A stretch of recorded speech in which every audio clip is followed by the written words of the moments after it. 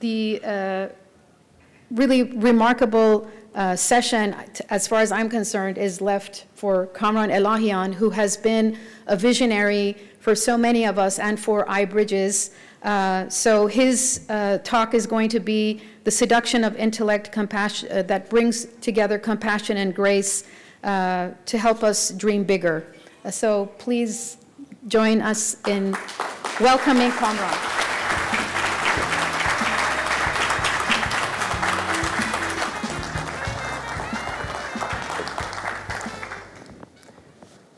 Well, what a day it has been.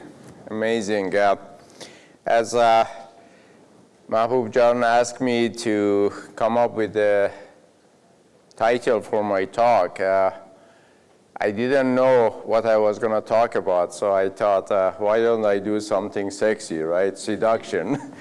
And I thought, why don't we just mix up a number of things together. And what is actually amazing is when I was listening to great speakers, they gave me actually the basics of my talk today. So thanks to the existing speakers.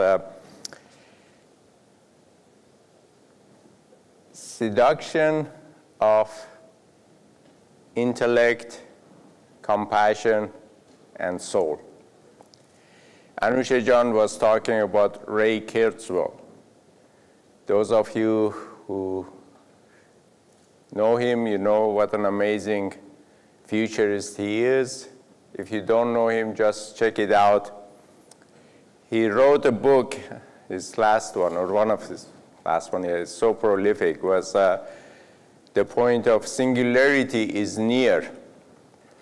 And in that book, and he wrote this, God, at least 10 years ago, he talked about how machine intelligence would soon surpass the human intelligence. And point of singularity being the point that human intelligence and machine intelligence come together. I thought that was a very interesting point to start my talk, but is it really all the point of singularity? Is the basics of humanity just our intelligence?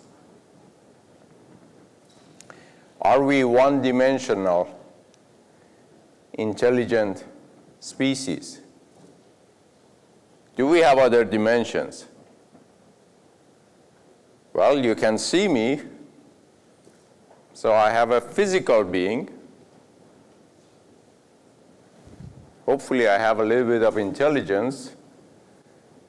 Those two are taught and discussed a lot in the Western education. But is that all? What is our third dimension? The emotional side, the compassionate side. And what is the fourth one? The soul, the spiritual side. We are four-dimensional beings. And in Western culture, they help us develop our frontal cortex, which is our reasoning, our memory, our force of deduction, and put a lot of emphasis on that. And also in Western education, physical side. We learn how to play basketball, baseball, football, whatever.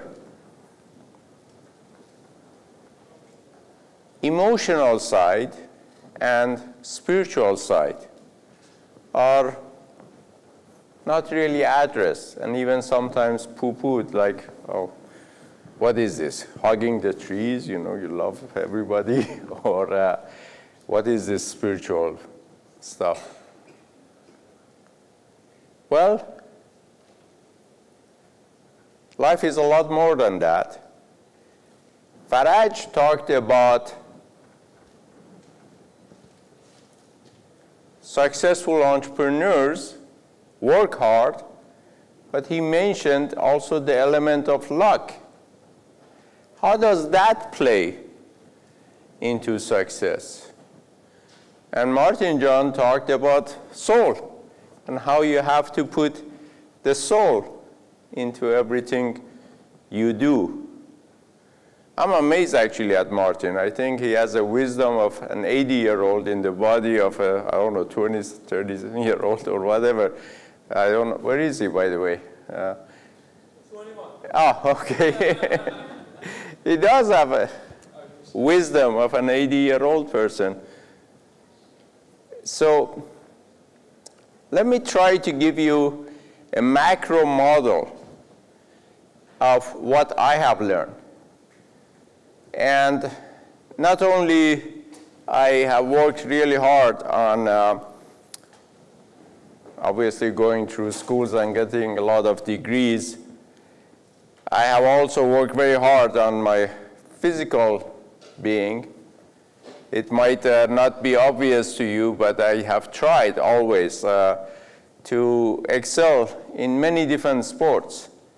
And I had a lot of enthusiasm for sports. I had no fear with the problem of not having much talent. Very dangerous combination. So as a result of that, as I was trying to excel in a lot of different sports, I fell down and I broke this and I broke that and I tore this ligament and that. I have had 14 surgeries in my life. Till something happened about 20 years ago or so, that I started to learn a new way. I started to learn how that unusual connection that some of us, or many of us get it, we don't pay attention to it, the connection to divine, the connection to some supreme force. You can get into that, tap into it, and use it for self-healing. And then you don't need to go and see so many doctors, and you don't need to have so many surgeons. And this didn't come easy. I have spent huge amount of time hiking up big mountains in my life. I have spent a lot of time in monasteries with Chinese monks, with Russian monks, Korean monks, Japanese monks. I've learned all sorts of different meditation. And I also spent quite a bit of time with shamans, the Inca shamans. Some amazing thing. 2 weeks with Inca shamans, and later on with Toltecs in Sacred Valley in Peru. One thing I really was amazed was half of the shamans, I was with 8 of them. Guess what? 4 of them were women.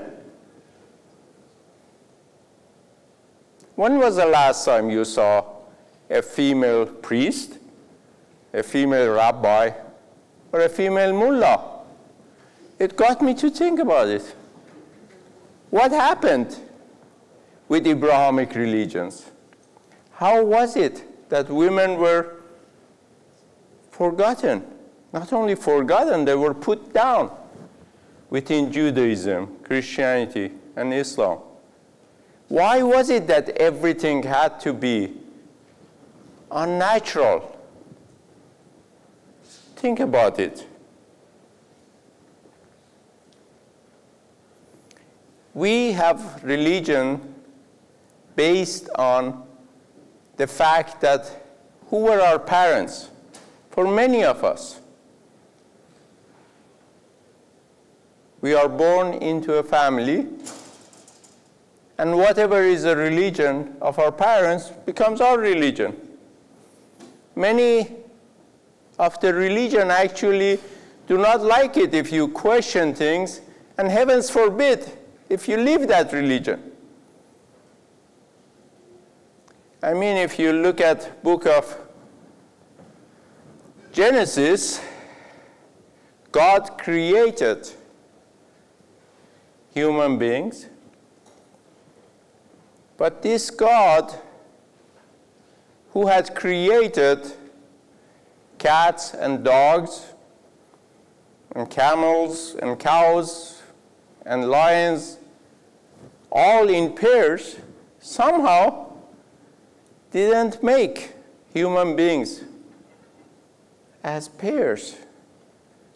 Didn't it have enough wisdom that if you only make one of them, it might feel lonely? Just think about that. And if you have some wisdom that you believe it has to be just one, why not make Eve first and have Eve give birth to Adam? That's the natural way.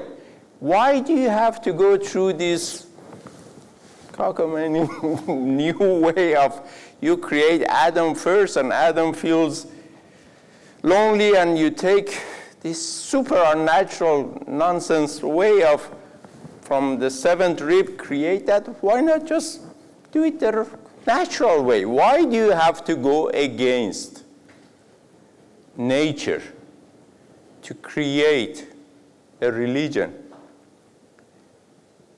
When you spend time with some pagan religions, you think about it, and actually they believe in many gods. And they use their brains based on cause and effect to decide off of a few tens of gods, hundreds of gods, millions of gods, deity. They select which one of them gives them what they want. And they believe in that God. So if you are a fisherman and you are trying to go fishing, you pray to gods of ocean and say, hey, I'm going fishing. Please take care of me. If it did, you say, this God favors me. I pray to it and give it some offering. If on the other token, that God did not favor you, next day you pray to God of sun and say, hey, God of sun, please come and help me. And if it didn't work, the day after that you pray to God of wind and storm and say, don't come. Give it offering. Sooner or later you find a God that favors you. It's cause and effect. I'm not a pagan, I'm just talking about different ways. Try to get you to think outside of whatever you might have been taught. Now imagine if you were a pagan and somebody invaded your country through some force, which happened in the history repeatedly, and you were told that you are not allowed to have this cause and effect, very scientific method of selecting your God. And you have to believe in the God that I push you to believe in. And it's God Almighty. And you say, oh, okay, interesting. Can I read your book? And you read the first paragraph of the book of Genesis, and says what? God created us, heavens and earth, in 6 days. God Almighty. And then what did He do? God had gender. What did He do? He rested. You say, this God Almighty, that's the most powerful than anyone, is not as powerful as me, as powerful as any of you. I have worked sometimes weeks, months, without a day of rest. That's the work of an entrepreneur. And I have to believe in a God that just got tired after 6 days. And then this God creates the tree of knowledge, but says you should not partake in that. Now, Adam was a lazy bum and didn't have any curiosity, but Eve was smart, wanted to learn,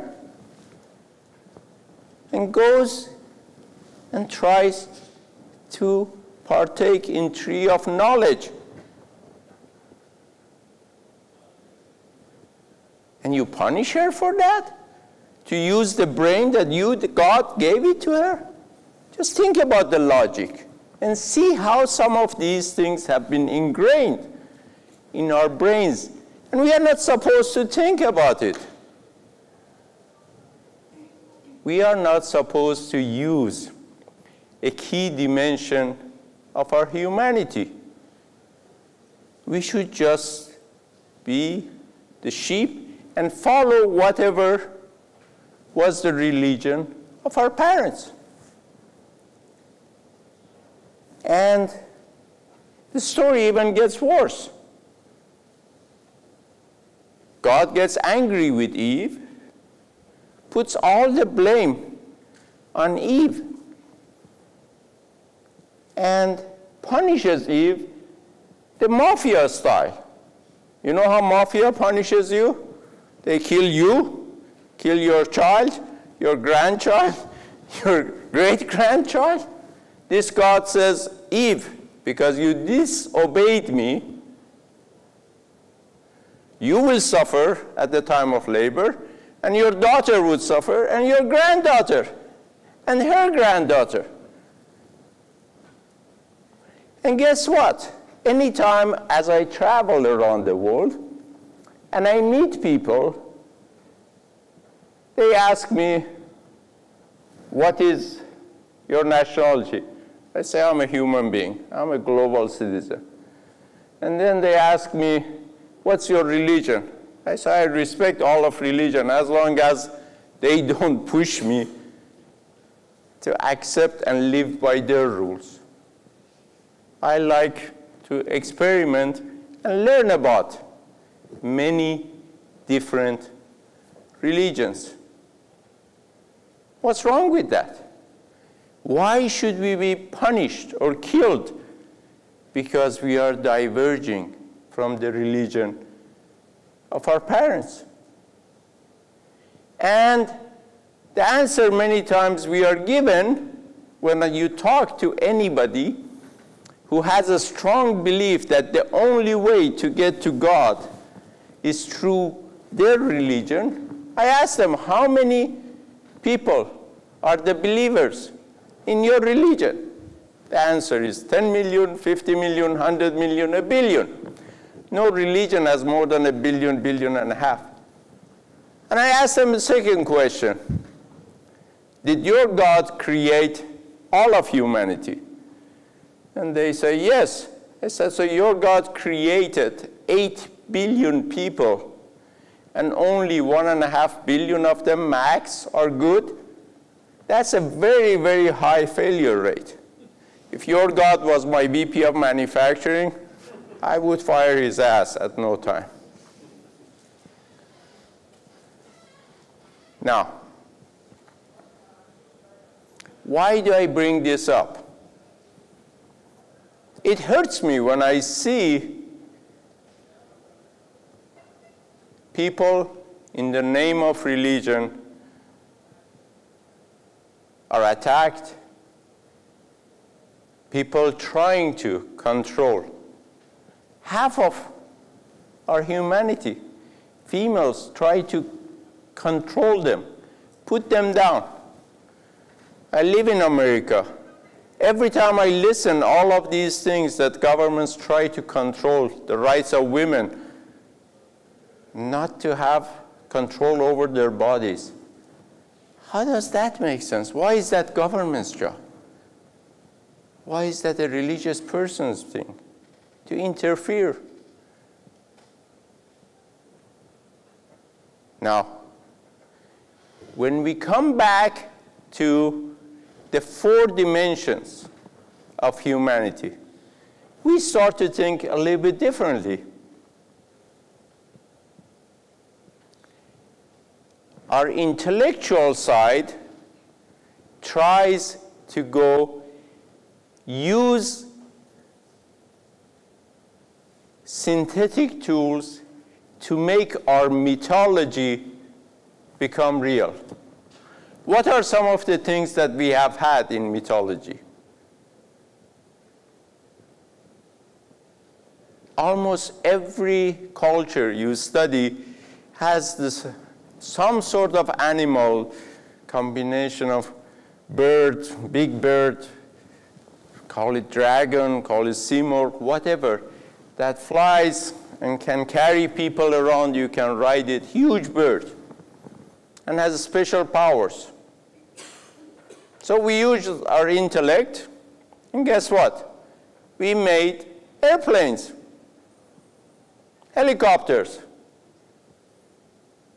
We made that magical mythology of dragon, of simurgh, become reality. You look at every mythology. We have had discussions about these people, the witches. If you study Hamlet, the witches brew. You look into that and you see what is happening in another part of the world.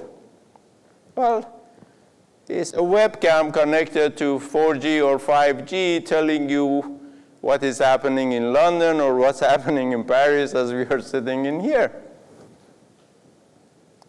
We used our human intelligence to go and develop synthetic technology that make mythology become reality.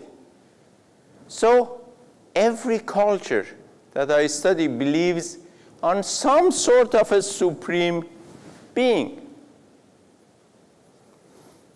Within Abrahamic religions, Judaism, Christianity, Islam,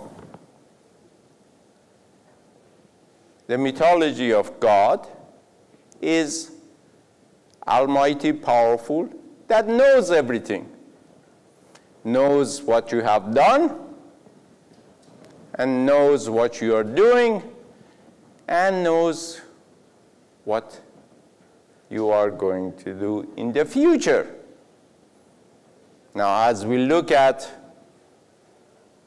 internet, as we look at Web 2.0, Web 3.0, as we see the cameras all over, machine intelligence getting to the point that keeps track of not just one of us, but all of us.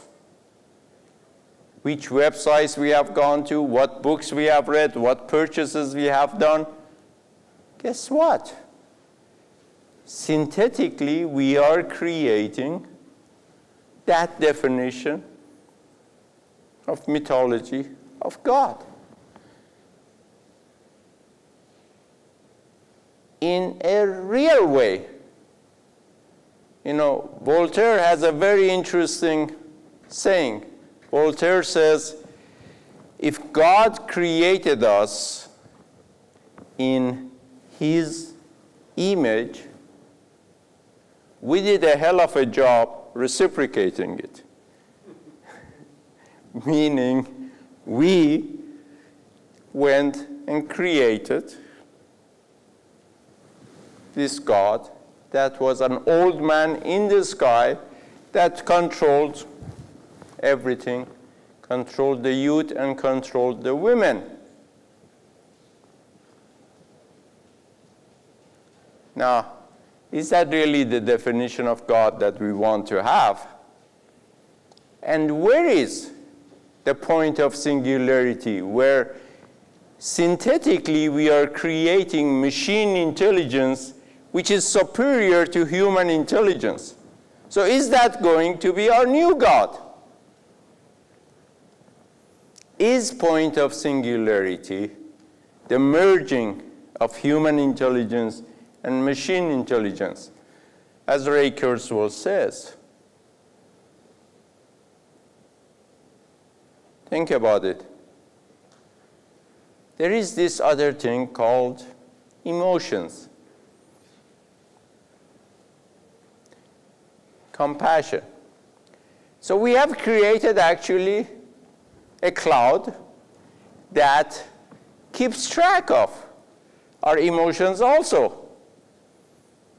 Facebook knows. Every time you say, I like this, I don't like that, I hate this, I love that. So it's trying to keep track of our emotions. It doesn't have all of our senses. Definitely, you look at the internet with all of the metadata. It has the text, it has the audio, it has through the webcams, the audio, the video. Soon we are having sensors which have the sense of smell, 10,000 times higher than nose of a dog. So all the smells of the world will be captured. So is that where we are going? We are creating our own supreme power.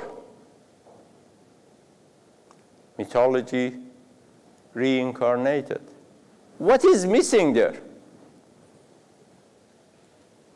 Is there already an organic cloud? When Mozart, at the age of 5, wrote some symphonies, did he sit around and study music? Did he try to spend 10 weeks, 10 months writing that symphony? Hell no. 5-year-old kid gets a download. When the prophets got the downloads, they started to give us some ideas, advice beyond what we knew. That's called spirituality.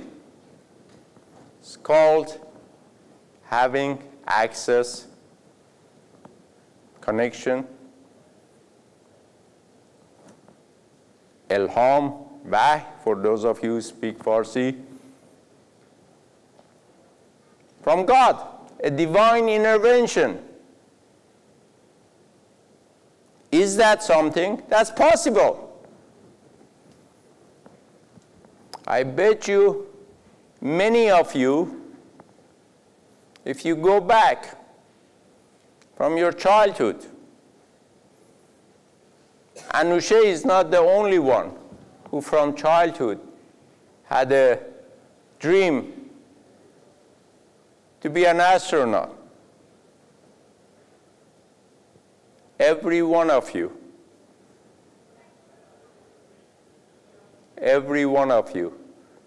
if you go back and think about it, had a mission in life. The problem is, we are told, that's your dream, quit dreaming, become real, and forget about the impossible things. Some of us agree and forget about it. Some of us pursue it because somehow, when you go back, we have touched that divine intervention. That knowledge has come to us. Now, we don't have very good understanding of it. We call it is our gut feel. You say it's my intuition that tells me what I should do. Or as Martin says, you follow your soul's view.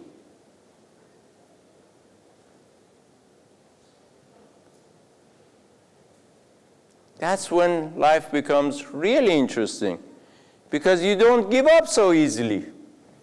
That is your life mission. You have to pursue it. When I was 8, 9 years old, I went and I asked my mom a very simple question.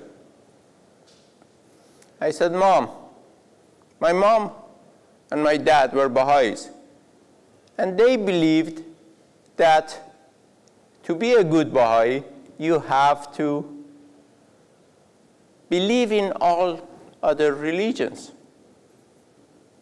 So I asked my mom, how could you believe in all these religions? Because they're all fighting and killing each other.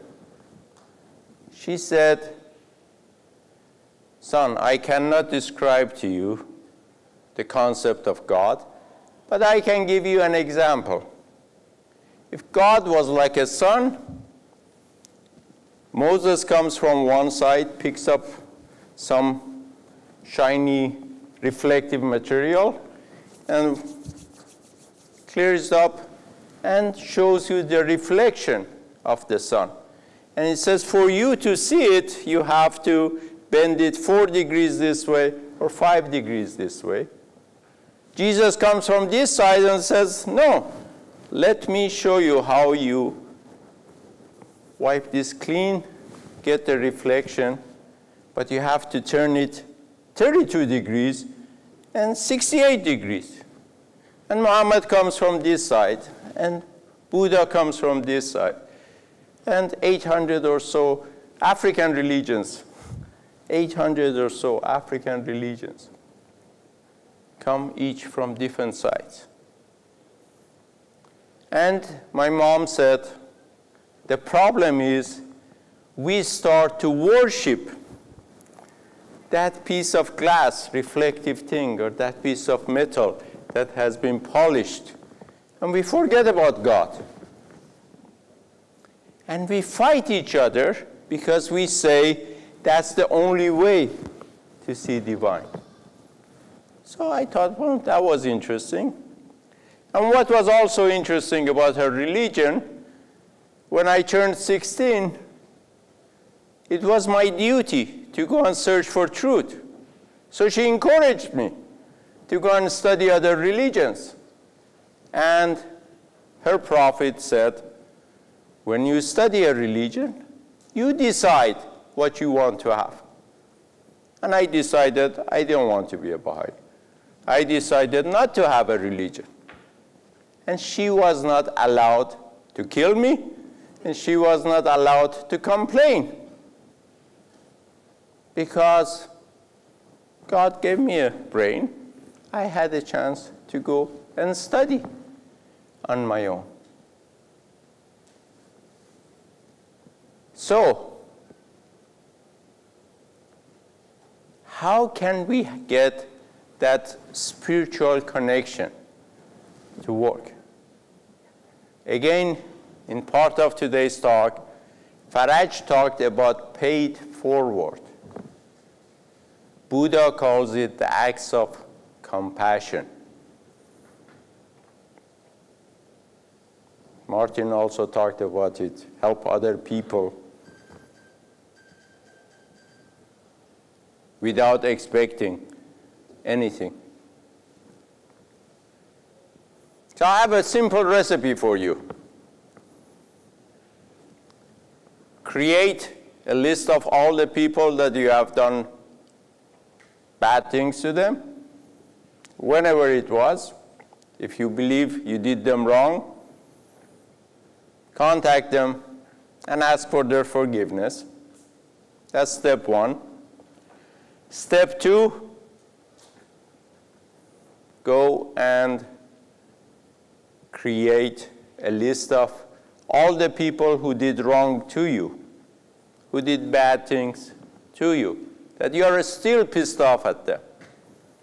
Contact them and say, I'm not angry with you anymore, and I'm forgiving you.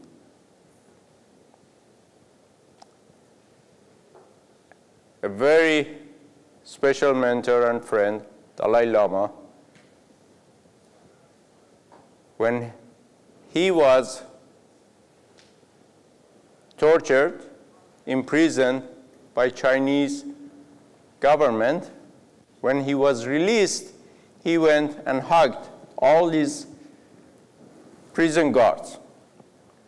And those people said, are you crazy? He says, I forgive you. He said, why do you do this? He said, I'm not doing it for you. I'm doing it for myself. If I hate you, this is garbage. And I don't want to be a garbage truck, carrying all of this with me all the time. So, for my sake, I'm forgiving all of you. And it's a lot easier. Life becomes so much easier when you forgive. Stop hating whoever did wrong to you. Anybody can come and harm me once, but not twice. I don't take revenge on them. I just put my energy in building friendship and relationship with other people. But I don't carry negative feelings about them. I forgive and forget very quickly. But there is a third step. This one is the most difficult one. If you learn how to forgive yourself. Guess what? Many of us, if we have been raised within Abrahamic religions, we are somehow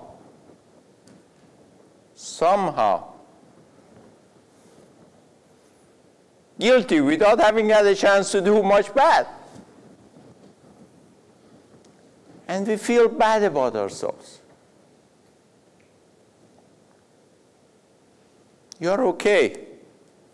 Forgive yourself.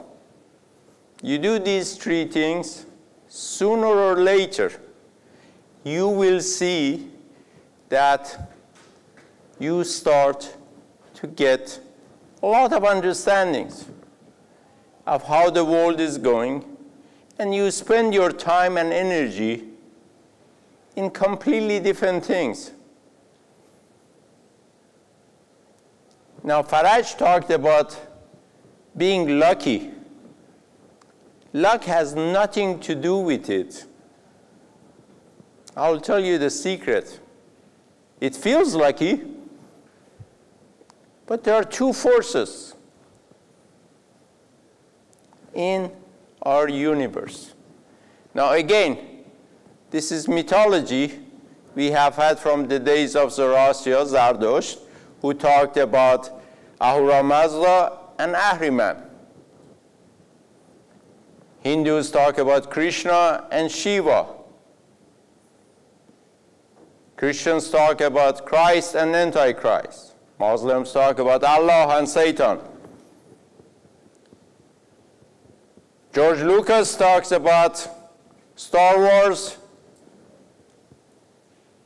May the Force be with you, Force of Jedi, or the Force of Darth Vader, the Force of bad.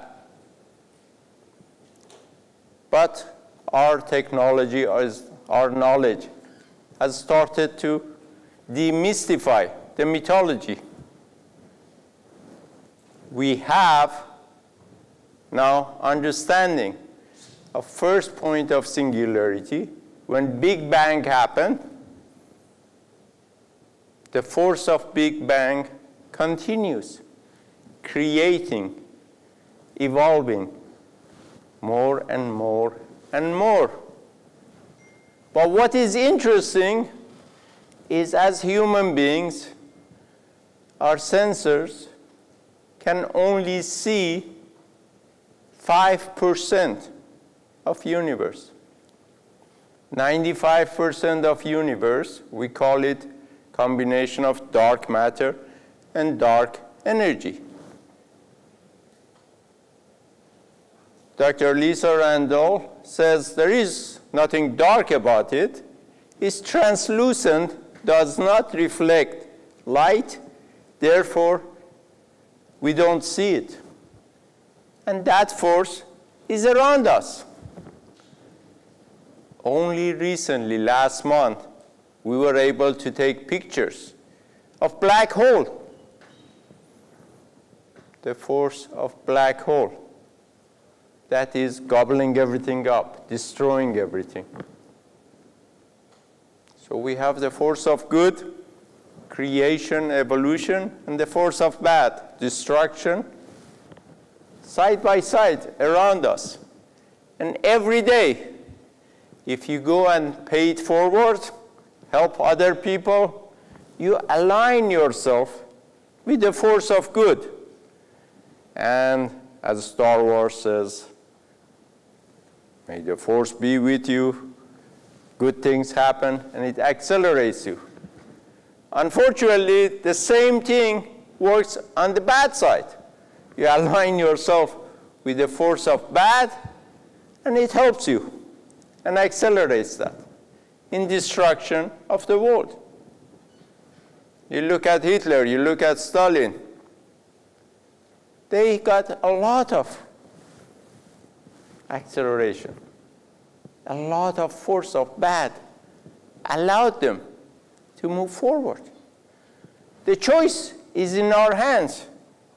And as an entrepreneur, if you understand the 4 dimensions around you, your physical dimension, your intellectual dimension, your emotional, compassionate side, if you know all of these, the spiritual side opens up for you. And intuitively, you will know you are on the right track, you don't give up easily, and the force will be with you. Love you all. Thanks. Thank you so much, Kamran John. What an incredible way to end this remarkable day. The message of healing by forgiving, moving forward, centering ourselves, that humanity is still evolving, then as human beings, our sensors can only see 5% of the universe, so we have to cleanse ourselves, we have to be free to be able to go into this future, to be able to find our spiritual center, to be able to be present and to be able to give and work harder. And as we end our event today, there will be more networking right after this. Our hearts are full, our hearts are full of light. And in this tapestry that is being woven with Tirgan, we still have so much that we're going to be experiencing in the next couple days. So please take it all in, enjoy it. iBRIDGES is just beginning its legacy. Its stories are still unfolding in the work that all of you are doing. So thank you so much, and we'll see you next year.